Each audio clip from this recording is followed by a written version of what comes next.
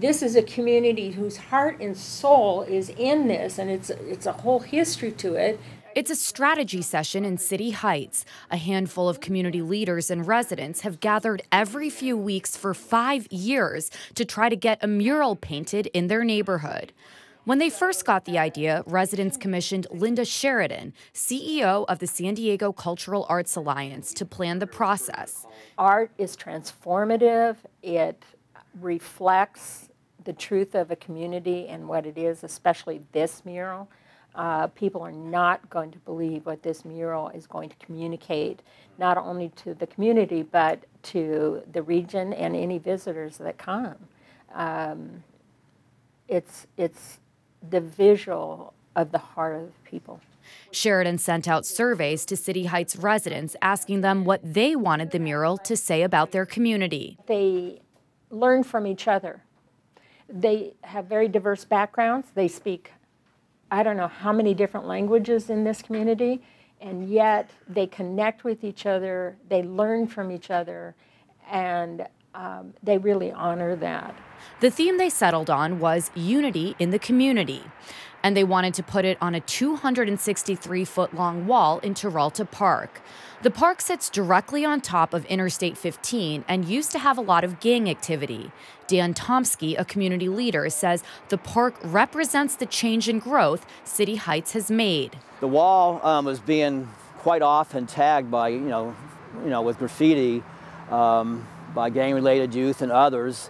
And the quest was knowing that mural art is a real deterrent, from that kind of vandalism, and also is a great opportunity to redirect youth into positive expression. In addition to displaying the diversity of City Heights, the mural features key neighborhood landmarks like the City Heights Library, Central School, and the iconic Teralta Neighborhood Park sign.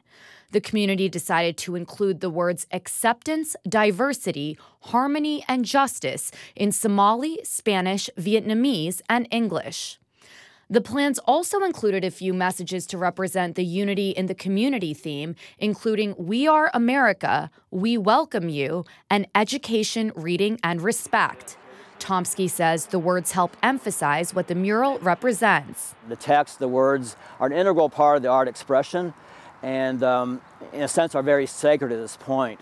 They underscore, I think in a very constructive way, the hopes, the aspirations, as well as the history, the diversity, culturally and age-wise of this community. But it's those words that started their problems. Caltrans owns the wall, and according to their policy, text is not allowed on transportation art.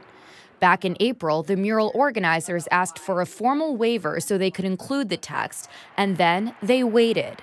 They got no response from Caltrans for months. Sheridan, who helped plan the process from the beginning, says the years-long wait has been beyond frustrating. Do you know whenever something gets to be so absurd that it's ridiculously funny? And unfortunately, that's what's going to happen. I mean, it's like you want to shake your head and say, seriously, we can't function differently from this. We can't function at a better level in response to the needs of a community. The Mural Working Group doesn't want to give up hope. They've enlisted the help of District 9 Councilman Georgette Gomez's office and are looking into bringing more of their elected representatives on board.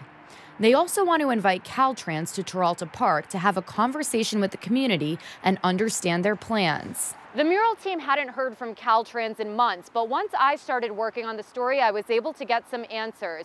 Caltrans told me that they do plan to approve putting the mural here, but it won't be allowed to have text. They say because they're a state entity, they're required to be, quote, content neutral, and that they can't arbitrarily pick and choose which art can have text and which won't without violating the U.S. Constitution. But mural organizers like Sheridan say both images and words can be content with a message. You can offend somebody with an image. You can offend somebody with a color of some sort, or the way you use that color. Maria Cortez, a longtime City Heights resident, says she will continue to fight for the mural she says celebrates the change and growth of her neighborhood. But now the park is thriving. The community has come together. Communities come out here. The kids play soccer games late in the evenings. We have had movie nights here in the park. The mural would also integrate art. And what a difference it would make to have art displayed out here throughout the community. She says getting the mural painted would also be a sign of how her community has learned to work together. And to her, that would be the reward. Priya Sridhar, KPBS News.